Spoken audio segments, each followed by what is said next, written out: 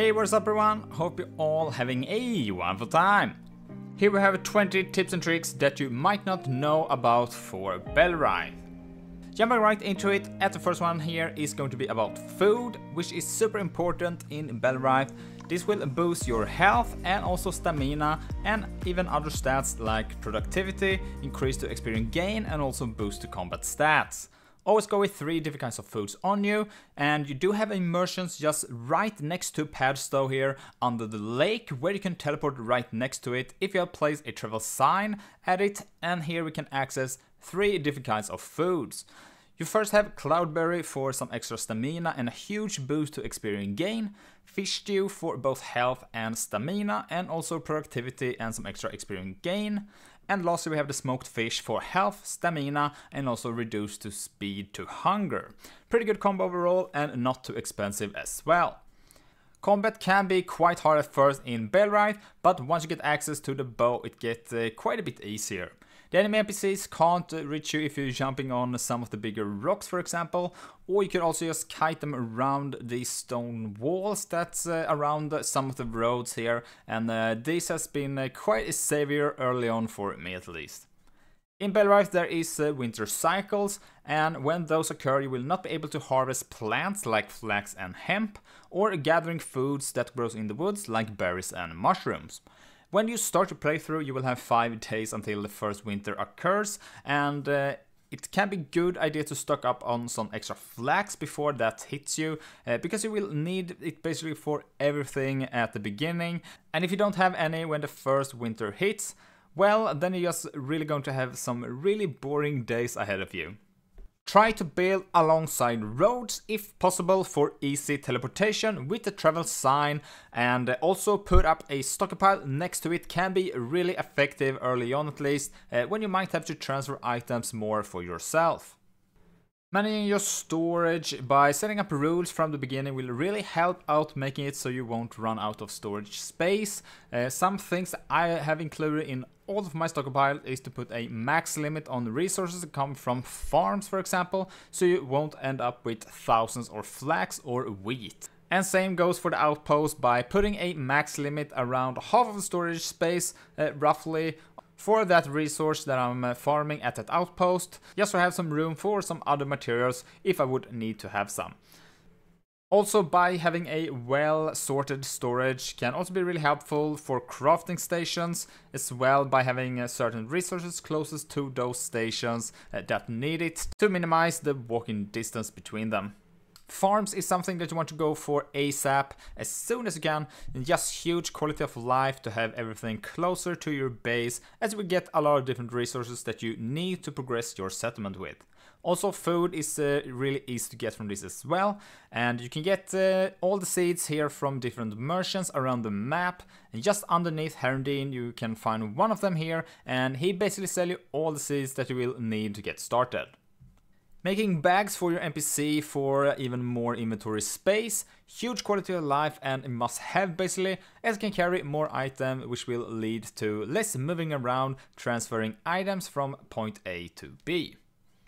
Armor will slow you down. Getting lighter armor might be a better choice depending on what your playstyle is. For me, I prefer the archer kind of combat, and with that I also need to be able to kite enemies around, and for that, especially early on when you don't have any agility and therefore less movement speed, this will be really helpful to have a lighter armor on you. And even when you are just exploring the map, just remove everything so you can move around more faster. Once you get a bit into the game and start to get more NPCs, it's very useful to start to block some of the different job priorities that are available. Don't feel afraid to put just one guy on just cooking and another one on just deliveries, for example, and just blocking the rest.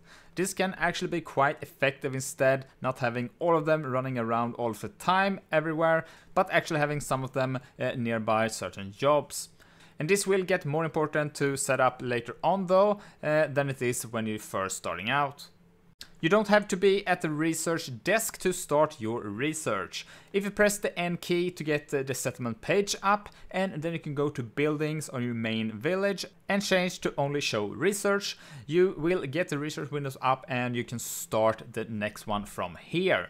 And same goes for work orders as well. If you want to start anything, you can go to that workstation from this menu instead while you are out doing quests or farming, for example. Setting up a outpost and delivery system is crucial for progression in the game. Very easy to set up and you don't need much to get started. You need a house, a stockpile and the working building of your choice. Basically like a mining camp if you're going for tin or copper, for example. And then also a NPC, of course. Tools and equipment in the delivery system have 2 of each, and the first one that shows here is for new crafted items, and the second one is going to be for broken items. And this is basically make it so you can set up a order to send broken tools from outpost to your main base, for example, so you don't have to have a full stockpile of broken tools on your outposts. In the building menu at the right corner you have the option to destroy buildings, and also here you can also rename them. Simply press any of them and just stay close to the building and execute. When recruiting NPCs, don't recruit the beggars. They bring down morale for the rest of your villagers, and basically keeping them happy will boost their productivity, and if they get too low on the happiness, they could even leave the settlement they are assigned to. Killing or damaging friendly animals like chicken, cows, pigs, goats or cats will make you lose reputation with different factions depending on the ones that's closest to you, so do try to avoid them. Scrap is a material that is used a lot with crafting and also by researching early on. When you're starting out, it can be quite rough to obtain it. You will get some from killing bandits, but you can also buy it from different merchants around the map. And there are 2 spots I used it early on for. One is next to Padstow, and the other one is between Herndon and Bradford at the Exiled Craftsman's Hut. And both of these locations are right next to a road, so you can simply just build yourself a travel sign next to it for easy access. When commanding your army, you can make them go and make them grab food or refill like arrows or picking up a shield by commanding them to a storage unit here with the items in it. And you can also make them pick up loot after you have been in a fight. Simply use the same command, the E command, to target them on a corpse and they will loot all the loot in that corpse. Using the experience books all of the time, as they do take some time to read before you receive the experience, and these can be used on your NPCs as well by simply having them in your inventory. And then when you talk to the NPC you want to apply it to, you can go to their stats and you simply just press the plus sign to apply it, same as you do for on yourself. The next one, really quick tip, but pressing down the H key will make you enable auto move. Huge quality of life if you missed it. For the next one is quite a hot topic, blocking off bridges with fences, and this can be a useful way to defend yourself against enemy bridges. Not the most fun way to play the game maybe, and some might even think this as an exploit, but I mean it's a single player game, so who even really cares about it? In my case, I have the first 4 city liberated here, and the reclaim parties and all the other raids can be quite intense in some cases, as you can send them out all at once. However, for this to work, you will need to be at the barricades when the brigands are close to the bridges, otherwise they will just run right past it. Also, some of the times when you are there, they can get stuck and they will teleport through it either way, so do keep that in mind. And as of now, there's 4 locations that they can go past. We have one down here, another one in the center of the map, and then we have 2 bridges here at the swamp area. And for the last one, if you manage to kill the leader of the Brigand headquarters, you will be granted with the Ashborn sword, and this is a 100% chance to drop, which is a quite strong one-handed weapon with a really long hit radius.